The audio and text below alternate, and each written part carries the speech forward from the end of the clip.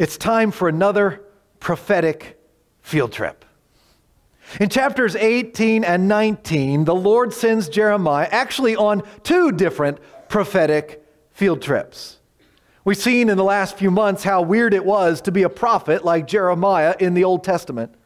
How weird and often painful it was because of how different he was called to be and how painful his message was to deliver and to receive. Like the time that Jeremiah was sent to buy a linen belt and then travel 700 miles round trip to bury the belt, and then travel 700 miles round trip back to unbury the belt, and then parade it around town just to make a prophetic point about how the nation of Judah was ruined. Well, this time, Jeremiah is not sent on his field trip to a clothing store, but to the pottery barn, to the workshop of the craftsmen that lived there. Chapter 18, verse 1. This is the word that came to Jeremiah from the Lord. Go down to the potter's house, and there I will give you my message. Go down to the potter's house. I wonder what we're going to learn there. In this first field trip in chapter 18, Jeremiah is not called to do anything except watch the work of this potter and learn a lesson from it about who God is. Now, a potter, a craftsman who makes pottery out of clay, was not an unusual thing in those days. It was common and normal. You and I often have to go to a special event like an arts festival to see someone make pottery with their own hands. Raise your hand if you have seen somebody make pottery with their own hands. Okay, most of us have done that. How many of you have made pottery with your own hands? Raise your hand if you've done that. Yeah, a few of you have done that. Yeah. Okay, so you know exactly what this is all about. Back in Jeremiah's day, this was the main way you could get items to hold things like a jar or a cup or a bowl. You didn't buy them at Target. You went to the home of a craftsman who made them by hand out of clay. It took special skill, but everybody had seen somebody do it. And Yahweh now sends Jeremiah, we're not exactly sure when, what year, probably early in his ministry, to visit a potter's house, watch him do his work, and wait for the Lord's message. And that's exactly what he does. Look at verse 3. So I went down to the potter's house, and I saw him working at the wheel. But the pot he was shaping from the clay was marred in his hands. So the potter formed it into another pot, shaping it as it seemed best to him. Now, from what I understand, this wheel is actually two round stones, kind of a big one at the bottom and a smaller one at the top, with a vertical post tying the two of them together. And the potter would, this very whole body kind of craft, the potter would use his feet to move the bottom stone around in a circle, which moved the top stone, where he put his wet clay, and he's shaping it and form it on that top stone, which is the potter's wheel. And it's turning on that, okay? Do you see it in your mind's eye? Probably not from my motions up here, but you've seen it in person, so you have an idea. The clay is wet. The clay is moldable. It's shapeable. It's pliant at this point. And the potter has something nice that he intends to make out of it. Nobody says this morning, I'm going to go make some junk in my potter's house, right? They always have something in mind, something nice that they're going to make. But something goes wrong in the process. Verse 4 said, the pot he was shaping from the clay was marred in his hands. Now that word for marred is the same word he used in chapter 13 to describe how the linen belt was ruined. It was defective. It was malformed. It was spoiled. It had gone bad. It was not right. How did that affect the potter? Did it stop him? Did it foil him? Was that the end of his day? Was that the end of his career? No, we're kind of laughing, chuckling at the idea. Was he forced to just finish the pot with that glaring problem sticking out there unfixed? No. Verse 4 says rather nonchalantly, So the potter formed it into another pot, shaping it as it seemed best to him. Okay. Seems pretty simple, right? Well, right there, right then, Jeremiah saw what he was supposed to prophesy. Verse 5. Then the word of the Lord came to me. O house of Israel, can I not do with you as this potter does? Declares the Lord. Like clay in the hand of the potter, so are you in my hand, O house of Israel. All of a sudden, the picture becomes focused. There's a deep symbolism going on here. The clay stands for something. The clay stands for the people of Israel. And the potter stands for something too. The potter is the Lord himself. Oh, wow. That could go in a lot of directions, couldn't it? In fact, it does go in different directions in different parts of the Bible. This is not the only time when the Lord is likened to a potter and the people are likened to pottery. In the second chapter of the Bible, Genesis chapter 2, it says that the Lord formed a man from the dust of the ground. That word formed is the same word as verse 4. God was acting like a potter when he made the first man. And it just goes on from there. Throughout the Bible, the Lord is likened to a potter and people are likened to pottery. And different parts of the Bible emphasize different parts of that analogy. But all of them put us in our place and place him in his. He is the potter. We are the clay. We are not equals. We are not rivals. We are in his hands. If it makes you feel kind of small to think of yourself as clay and him as the potter, then you're reading it right. Verse 6 again. O house of Israel, can I not do with you as the potter does, declares the Lord? Like clay in the hand of a potter, so are you in my hand, O house of Israel. This emphasizes the power of God, the bigness of God.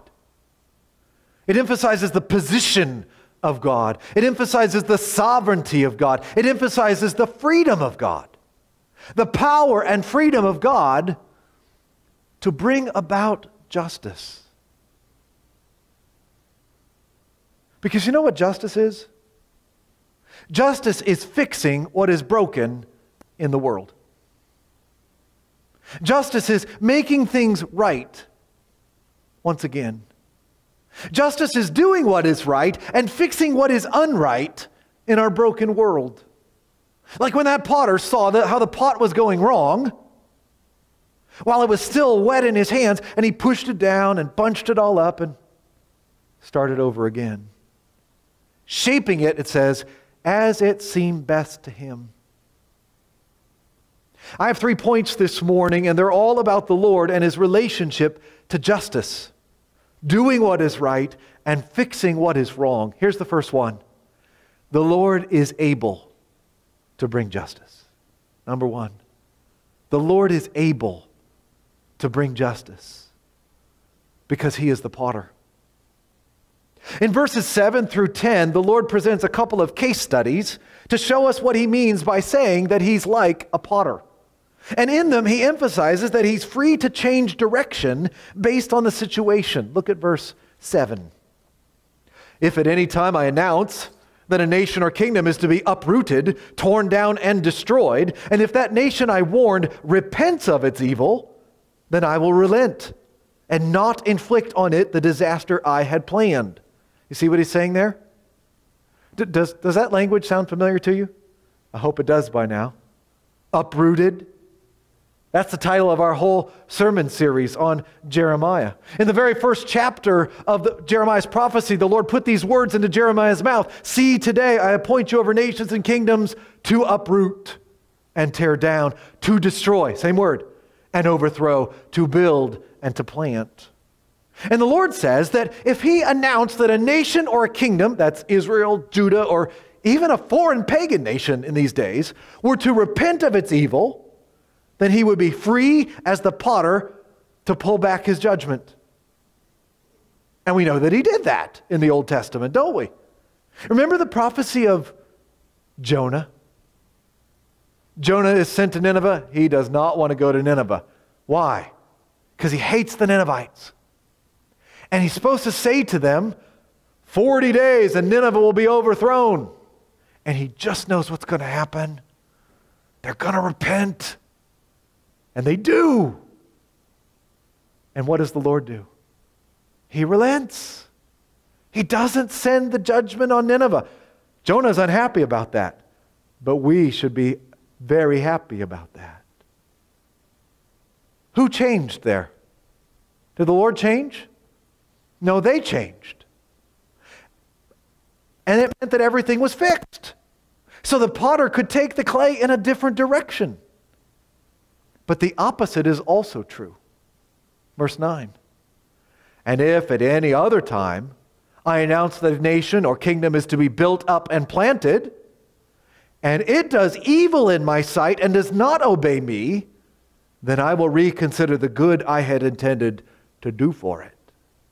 Like if the clay has a mind of its own, so to speak, and it starts to become an evilly defective pot, then the potter is free and able to smash it down and start all over again. And the clay cannot object, right? Hey, wait, potter, wait. You said you were going to plant us and build us up. You gave us a covenant. You made us promises. Take your hands off of us. Till you're going to tell us that you're not going to mess with us. You gave us the 10 Commandments. You gave us the temple of the Lord, the temple of the Lord, the temple of the Lord. You said you were going to make a certain kind of pot out of us. You can't change your plan now. We are the clay, and we demand our rights. Doesn't work like that.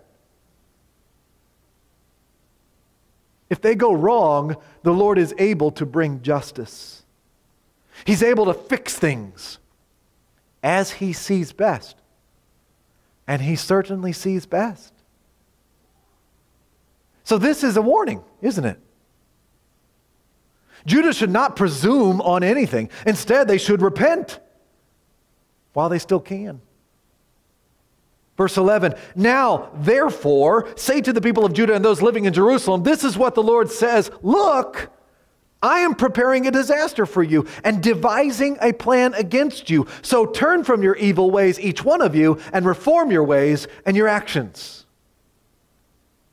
Now, what we don't get is that the Hebrew word for devising in verse 11 is the same word as shaping or forming from verse 4. The potter. The potter is forming up a disaster to strike the people of Judah as a judgment on their wicked ways. He is more than able to bring justice. And He's warning them to repent while they still have time, while the clay is still wet. And that's true for you and me as well. We should repent while we still can. Have you turned from your sins and put your faith in the Lord Jesus Christ? If you have not, I challenge you to do so right here and right now, because the Lord is able to bring justice, and you and I on our own will not survive His justice. And don't think He won't do it. Do not presume upon His mercy. Do not think that you have some kind of an inside track that goes around repentance. I'll just skip that step. He'll forgive me. That's what God does. He's in the business of forgiving people.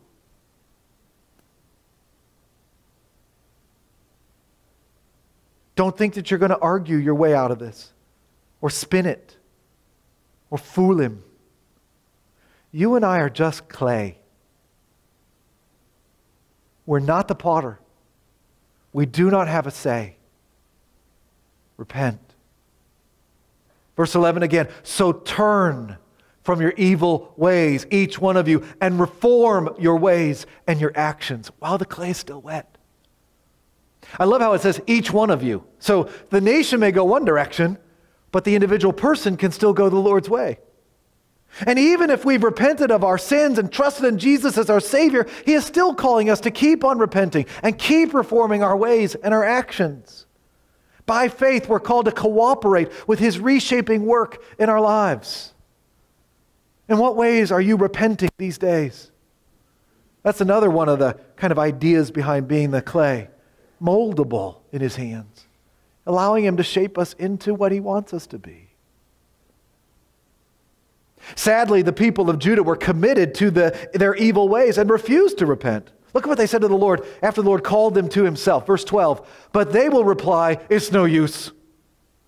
We will continue with our own plans. Each of us will follow the stubbornness of his evil heart. The heart is deceitful above all things and beyond cure. Who can understand it? Therefore, this is what the Lord says. This is His reply. Inquire among the nations. Who's ever heard anything like this? A most horrible thing has been done by virgin Israel. Does the snow of Lebanon ever vanish from its rocky slopes? No. Do its cool waters from distant sources ever cease to flow? No. That'd be weird and unnatural. Yet my people have forgotten me. They burn incense to worthless idols, which made them stumble in their ways and in the ancient paths. They made them walk in bypaths and on roads not built up. He's pointing out how illogical and ridiculous Judah's sin is. Sin is crazy. Sin is insane. Why would you do that? Why would you give up Yahweh for worthless idols? The clay has gone bad, but the potter is able to fix it. He's able to bring justice. Verse 16, their land will be laid waste, an object of lasting scorn. All who pass by will be appalled and will shake their heads. Like a wind from the east, I will scatter them before their enemies. I will show them my back and not my face in the day of their disaster. Whew, how scary is that? But that's justice. You remember what the Lord told them He was going to do in Numbers chapter 6? Put His name on them. He said, the Lord bless you and the Lord keep you. The Lord make His face shine upon you and be gracious to you. The Lord turn His face toward you and give you peace. That was the plan. That was what was on the potter's wheel from the beginning for Israel. But now He says, I will turn my face and my back. You will not see my face. Repent while you still can. I've been talking recently about my wrestling with gluttony. But my wife has recently put her finger on a different worthless idol, which has been causing me to stumble in recent days. And that's the idol of productivity. I love to get things done. I love to produce things. I love to be productive. And that's a good thing. There's nothing wrong with getting things done or wanting to get things done or enjoying getting things done. And yet it still can become an idol, can't it? Productivity can become a false god that you begin to bow down to and worship when getting things done is everything. And you can't be happy unless you are. When you're not getting things done, ruins everything. When you take it out on others, when you aren't productive. These are signs that productivity has become an idol. My wife said to me this week, stop bowing at the idol of productivity. Thank you, Heather Joy. It's been hard for me during this season of our church's life when we don't have that many programs anymore. We used to have something for everyone and 3 programs for some people. But that's not what the Lord has called us to right now as a church. And I'm having to learn to rest and wait and watch Him do His work in His way and His timing. What idols are you wrestling with right now? Might not be productivity at all. But what is it that's leading you down the wrong path? What changes are you allowing the potter to make in your life right now as He desires to reshape you? In verse 18, the people of Judah decide that they're tired of hearing Jeremiah's message and conspire to harm him. Look at verse 18. They said, come, let's make plans against Jeremiah, For the teaching of the law by the priest will not be lost, nor will counsel from the wise, nor the word from the prophets. So come, let's attack him with our tongues and pay no attention to anything he says. Again, the defective clay presumes that they can get away with whatever they want. Well, obviously, the Lord's not going to take away all the priests or the sages or the prophets just because we get rid of Jeremiah. He's going to keep on doing that. Let's get Jeremiah in trouble with the law. Let's attack him in the courts with our mouths and disregard him with our ears. Man, does that hurt Jeremiah. Jeremiah took this personally because it was personal. I mean, they were coming after Yahweh, but in doing so, they were coming after him. And all this is just compounding his pain. He's not just doing weird things or being the odd man out. He's being attacked left and right by the very people he's trying to help. So what do you do when you're attacked? And you're godly? You take it to the Lord in prayer, right? That's what he does. And when he prays, once again, it sounds like a psalm. It's a song about justice. Look at verse 19. Listen to me, O Lord. Hear what my accusers are saying. Should good be repaid with evil? No. Yet they've dug a pit for me. Remember that I stood before you and spoke in their behalf to turn your wrath away from them. So go ahead. So give their children over to famine. Hand them over to the power of the sword. Let their wives be made childless and widows. Let their men be put to death, their young men slain by the sword in battle. Let a cry be heard from their houses when you suddenly bring invaders against them. For they've dug a pit to capture me and have hidden snares for my feet.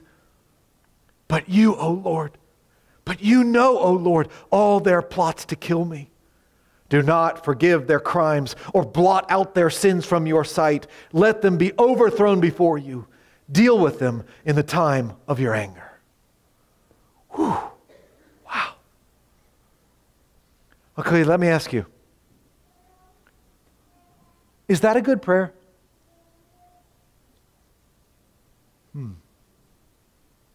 We've seen that Jeremiah can go too far. How about this one? Is this a good prayer? Should we pray like this ourselves? Well, there is a lot that's good about this prayer. For one, Jeremiah does not hold his heart back. He tells the Lord exactly what he's feeling and thinking. He acknowledges the pain and the injustice that he feels. You know, O Lord. Have you ever prayed that? You know, O Lord. You know. And it's also good that he doesn't say, watch this, Lord. I'm going to get those guys. Hold my beer. Here goes my vengeance. Jeremiah does not go for vigilante justice. He doesn't take things into his own hands. He takes this request for justice to the one who can do something about it and will do the right thing about it. He goes to the potter who's able to bring justice, to fix what's broken. And that's what's especially good about this prayer. This is a prayer for justice. Let's make this point number 2. Point number 1 was the Lord is able to bring justice. Point number 2 is the Lord has been asked to bring justice.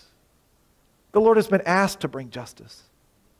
If justice is fixing what is broken in this world, then Jeremiah is saying, these actions of my accusers are what's broken in this world, Lord. Please fix it. This is a cry for justice, and that is good and right. Jeremiah has been pouring out his life for his neighbors, and what he has gotten is just evil in return. So here he is deciding to go ahead and change what he's asking for. Go ahead, Lord, bring the disasters you said were on the way, bring them down on their heads. It is not wrong to pray for justice to be done. In fact, it's good and right. Your will be done here on earth as it's done in heaven. There are many psalms that sound like this, and they give us an example of how to pray for justice. And there are New Testament prayers kind of like this as well. I think, for example, the book of Revelation, the souls of the martyrs that are under the altar, and they pray, "How long, sovereign Lord, holy and true, until you judge the inhabitants of the earth and avenge our blood?" Then each of them was given a white robe, and they were told to wait a little longer until the number of their fellow servants and brothers who were to be killed as they had been was completed. Those are people that were killed for following Jesus. And they're saying, "Lord, bring justice. How long do we have to wait?" So it's good and right to pray for justice. But there's also something better. And Jesus showed us the way to that. Because when Jesus was attacked, he prayed, "Father, forgive them." And he taught us to love our enemies and pray for those who persecute us. And he didn't say, "Stop," when they reach this one point. So this is a good prayer. But there's an even better way to pray, perhaps on top of it. Ask the Lord if they will not repent to bring justice on your enemies, but keep praying that they will repent. Keep praying that they will find what you have found: mercy. And whatever you do, do not repay evil for evil. Remember what we learned in 1 Peter. Return beatings with blessings. Remember what Paul said in Romans 12. Do not take revenge, my friends, but leave room for God's wrath. For it is written, "It is mine to avenge. I will repay, says the Lord." Do not be overcome by evil, but overcome evil with good. It'd be so easy to slip from praying like Jeremiah does into hating them. And that's not the way of the Christian. But yes, also cry out to the Lord for justice. Because we know that He is able to bring justice and that He will certainly do so. And that is our last point. Point number 3. The Lord will assuredly bring justice. The Lord is able, the Lord has been asked, and the Lord will most assuredly bring justice, because that's who He is. He is the potter. Which brings us to Jeremiah chapter 19. And his second prophetic field trip down to the potter's house. Look with me at verse 1. This is what the Lord says. Go and buy a clay jar from a potter. Take along some of the elders of the people and of the priests, and go out to the valley of Ben Hinnom, near the entrance of the potsherd gate. There proclaim the words I tell you, and say. Now stop there for a second before we see what he's supposed to say. This is another occasion. That's why there's chapter 18 and then there's chapter 19. Now, it might have been soon after the first, but my guess is that this was actually much later. And Jeremiah's kind of mashing them up together because we're going to get some of the potter's sermons in the same places and the fallout from it. The first one was when the clay was wet, probably earlier in his ministry. From the sounds of what happens in chapter 19, this is later. This is closer to the end of Jeremiah's 40 years of being a broken record about a broken covenant. Jeremiah is sent to a potter's house again, this time to buy a finished jar. This one is hard. It's been fired and maybe has a nice glaze over it. It's set to go. It's useful. It's ready to be used. Now, the Hebrew for clay jar is, listen to this, bakbok, okay? And I think it's probably named for what it sounds like. So when the lid is poured out, when the liquid is poured out, it goes bakbok, bakbok, bakbok, bakbok, right? What do you got there? Bakbok, right? At home we have one, it's actually called a gluggle jug, right? So again, the same sound, gluggle, gluggle, gluggle, gluggle. So Jeremiah is told to buy a jar, a clay jar, a bakbok, and take it to the valley of Ben Hinnom. And he's not to go alone this time. He's to bring a bunch of leaders with him. I'm sure they did not want to go. I don't know how he talked them into it. Jeremiah's got no power in this world. In fact, he's being attacked left and right. And if this is towards the end of his ministry, he has even less, as we will see next week. But the Lord wants witnesses for what he's about to say with this bakbok, and he drags these witnesses out to the valley of Ben Hinnom, later called Gehenna. modern-day Wadi al-Rababi, on the western and southern end of Jerusalem, to the gate called the Potsherd Gate, in other words, the town dump. This is where they put the shards of pots that are ruined and unusable. A potsherd is not like a shepherd, somebody who herds pots, right? A potsherd is a broken pot. It's a shard of a pot. This is the dump. This is where they put all those unusable shards of pottery. A great big pile. And Jeremiah brings them out to that spot with his book, and in my mind, it's full of liquid. Maybe wine, maybe water. And he begins to preach. And you know by now what he's going to say. Verse 3. Hear the word of the Lord, O kings of Judah and people of Jerusalem. This is what the Lord Almighty, the God of Israel, says.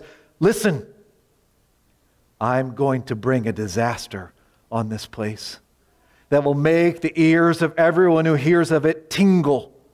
For they have forsaken me and made this a place of foreign gods. They've Canaanized the land of Judah. They have burned sacrifices in it to gods that neither they nor their fathers nor the kings of Judah ever knew. And they have filled this place with the blood of the innocent. They built the high places of Baal to burn their sons in the fire as offerings to Baal. Something I did not command or mention, nor did it enter my mind. It's unthinkable. So beware, the days are coming, declares the Lord, when people will no longer call this place Topheth, place of fire, or the valley of Ben Hinnom, but the valley of slaughter.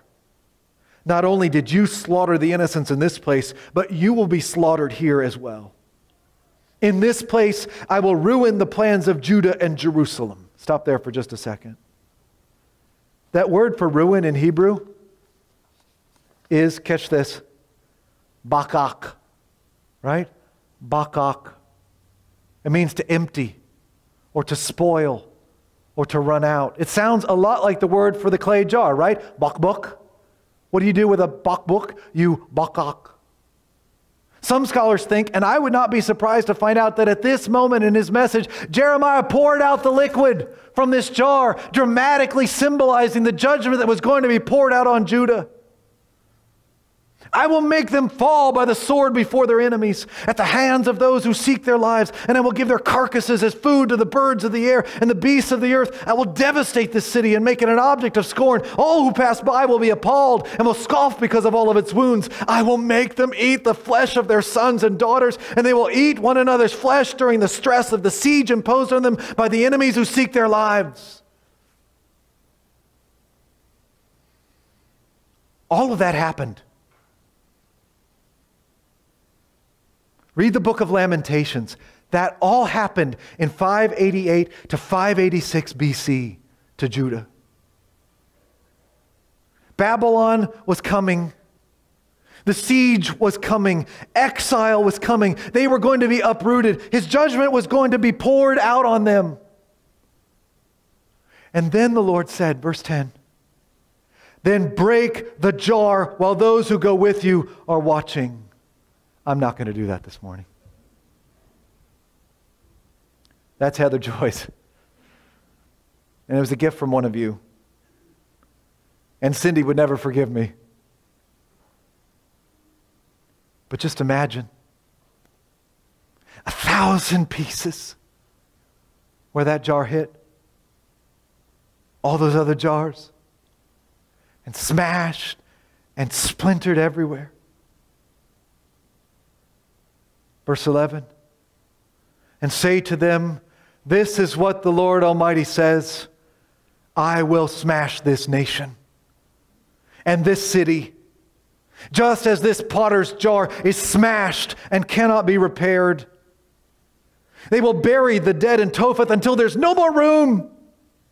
This is what I will do to this place and to those who live here, declares the Lord. I will make this city like Topheth. The whole place will become a dump.